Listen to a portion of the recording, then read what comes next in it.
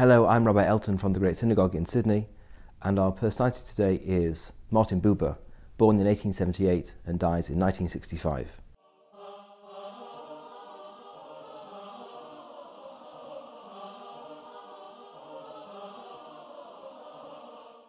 Martin Buber was a scholar, a philosopher, a theologian, the creator of the concept of I and thou.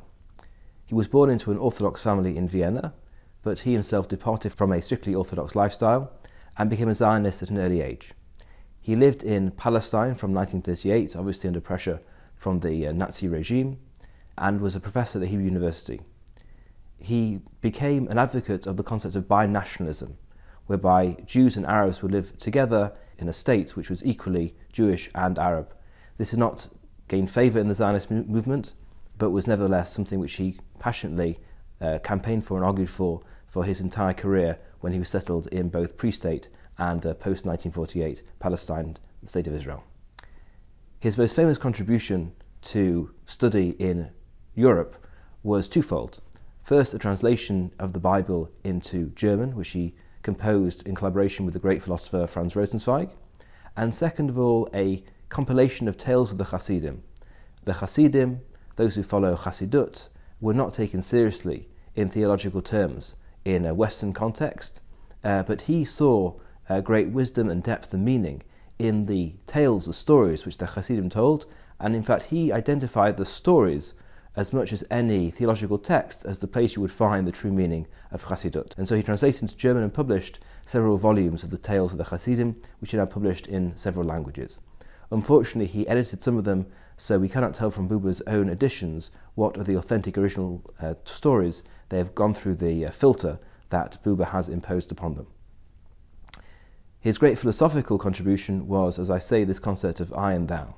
He said there are two possible types of relationship in the world, I-thou and I-it. The I-thou relationship takes a person with whom the encounter takes place at their full value and complete self. We do not try to impose any objectifying analysis upon them.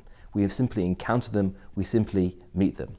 They are allowed to meet us in their full selves. And that is the truest and best form of relationship which we should always strive to achieve. This is possible even in relationship with God. It's difficult to know exactly what Buber thought about God, but he did believe that if one opened oneself to an I-thou relationship with God, then he would meet that person. He cannot be forced into that relationship. In fact, no one can be forced into an I-thou relationship because they must come with their full and willing selves. But if a person opens themselves to an encounter with God, God will meet them in that encounter. The alternative is I-it. I-it is a way of objectifying a person, of looking at them and analysing them, categorising them. And what one has done in that case is not actually meet the person at all, but create an image of that person, create an idea of that person, and that is what one is having the relationship with. In other words, you're having a relationship with an idea in your own mind and not with the person themselves. In fact, you're having a relationship with yourself, with a part of your own brain. That is not a true relationship, and that is what Buber said we should always have to avoid when trying to make real relationships with other human beings. Although his ideas about binationalism were not adopted, he was one of the leading intellectuals of the early state of Israel and has certainly become one of the most important thinkers in all of modern philosophy. Thanks for joining.